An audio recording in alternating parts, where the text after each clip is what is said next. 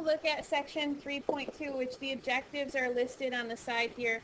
3.2 is going to go off in a little bit of a different direction than 3.1. We're not going to be talking as much about graphs, but we're going to start by talking about function notation, which is a way of writing a symbolic rule. Up until this point, our symbolic rules have taken on different numbers, but the same idea as far as the input variable and the output variable. How function notation changes that is, instead of writing the output variable as y, we write it like this. So these actually are considered equal, and instead of putting y, we write this, and this, if we were to say this, this is a function of x. Or in other words, we would say the f of x. With the idea that if I was going to plug in a value for x in this function, it would appear here, and it would also appear where we would be plugging it in. I've used the example before of the old school way to charge for cell phone bills, and this cell phone bill would represent $100 a month plus 5 cents a minute, really expensive. But if someone were going to ask me, well, how much is my cell phone going to be if I am on the phone for 200 minutes? The way to write that question using function notation would be, what is the f of 200? And I would write this out by plugging in 200 anywhere I see x and working it out. 200 times 5 cents is $10. So if I was working this out, this would be $10 plus $100. So the f of 200 is equal to $110. You might see this written somewhere and asked to interpret it. And interpreting this in real words is, if 200 minutes are used, the bill would be $110.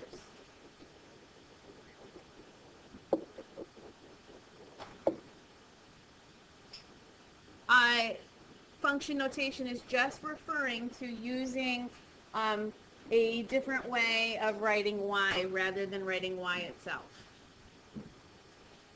We're looking at an example of another function that is written with function notation. This one isn't using f, and it's not using x, and that's okay. You can pretty much use any letters that you want.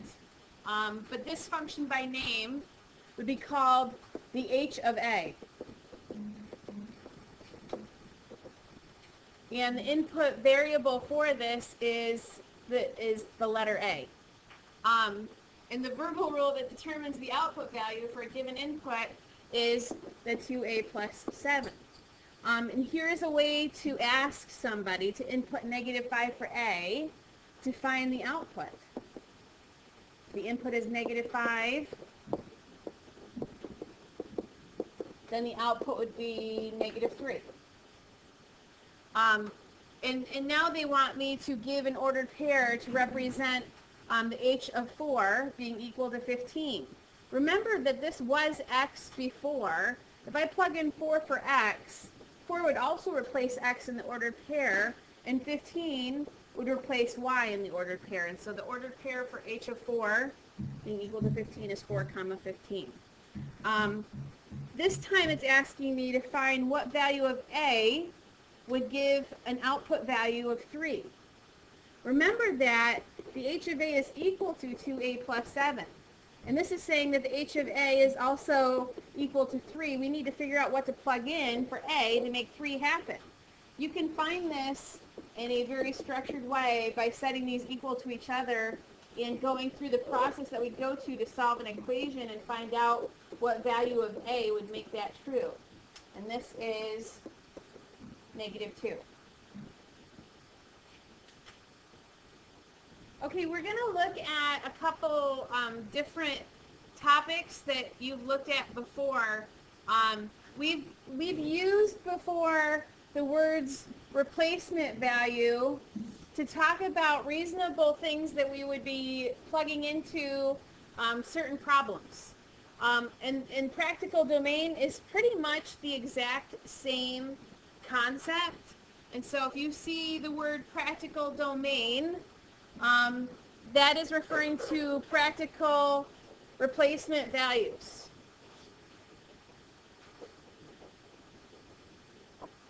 And on another note, when you hear the word practical range, that's talking about reasonable outputs. And this always fits within the context of a problem, depending on what the story is behind the problem. So when you see the word practical, then you should be thinking about scenarios and situations. Okay, so here's an example. You're on your way to the college to take 5th exam in anthropology course. The gas gauge on your car indicates that you're almost out of gas. You stop to fill your car with gas. And the first thing we need to talk about is what an input and output variable is in this situation. Okay, just to help with overstimulation, I put a little blind up so we could see one question at a time. What I had to do with this was when they wanted an input and an output variable, I kind of looked ahead a little bit to see what direction they were going to with this. And the relationship we're going to look at is the cost of how much you are spending for gas, and that would be a relationship with how many gallons of gas that you buy. So the input, what depends on the output, the input is going to be gallons of gas, so I'm just going to use G for gas. It's the input variable. It's reasonable. Output is going to be the cost, so I'm going to say that it's C, total cost. Looking at the next question, they want me to write a verbal rule. Determine the cost for any given number of gallons pumped. Assuming that that the price of regular gas is $2.86 and 9 cents per gallon. For simplicity's sake, I'm just going to make this $2.87 per gallon. Okay, and I'm looking for making a verbal rule. And okay, I'm going to kind of combine these two because the verbal rule is something that I say, and the symbolic rule is writing down with symbols, and so I'm just going to kind of skip ahead because I'm going to kind of say it when I'm making a symbolic rule. Using function notation, the way that I would start this off, because remember before we would just say y equals $2.87 per gallon, but we want to use function notation. So instead of y, we're going to say the C of G equals $2.87 per gallon. And that would be my symbolic rule. And then they want to know what the practical domain for the cost function is. That means what are replacement values that are reasonable. If my tank has a capacity of 17 gallons, the practical domain would be anywhere from 0 to 17. That's what I could plug in for G. I'm not going to buy 18 gallons of gas for a car that has a 17-gallon tank. The practical range for this, well, I know that if I was buying no gas, that the practical range would start with 0. And I know if I am buying 17 gallons of gas at $2.87 a gallon, that would give me a cost of $48.79. Okay. Represent the output by C of G, rewrite the equation. We already did that. We kind of did it right from the get-go. And the last thing that they ask us to do is determine what the C of 15 is. What are they asking us? What does this 15 represent? It's plugged in for G. This must be 15 gallons. And they must be asking me, what is the cost of 15 gallons? using this verbal rule right here, I'm going to interpret, plug in, evaluate 287 times 15 is $43.05.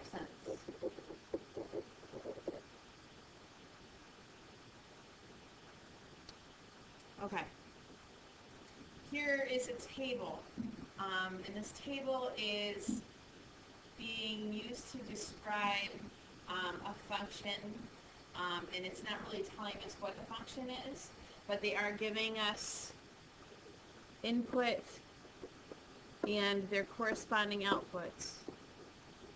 Whenever you have a table, always the row that's on top is the input. If you had a table that was vertical, this one would always be the input, the first column, and this would always be the output. They're asking us for the domain of f, and that represents this function. The domain refers to all the x values. We're going to express that as a set of numbers. So we're going to use these curly brackets.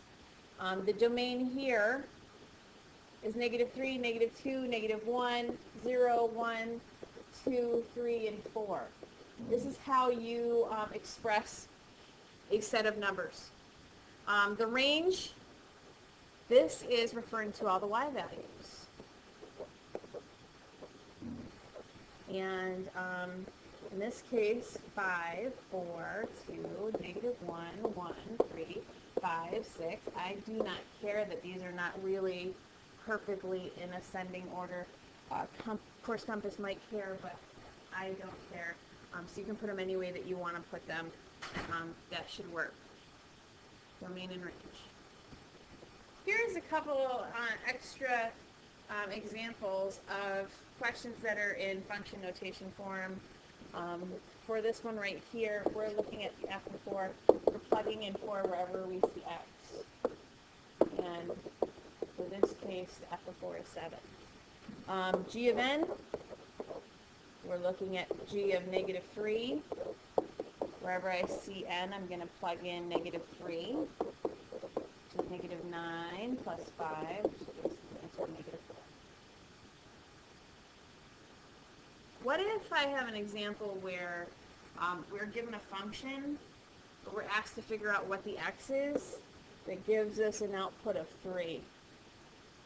Easy to determine if you set x plus 1 equal to 3 and solve. X is 2. Same one here. We need to find what x value makes the g of x equal to 11.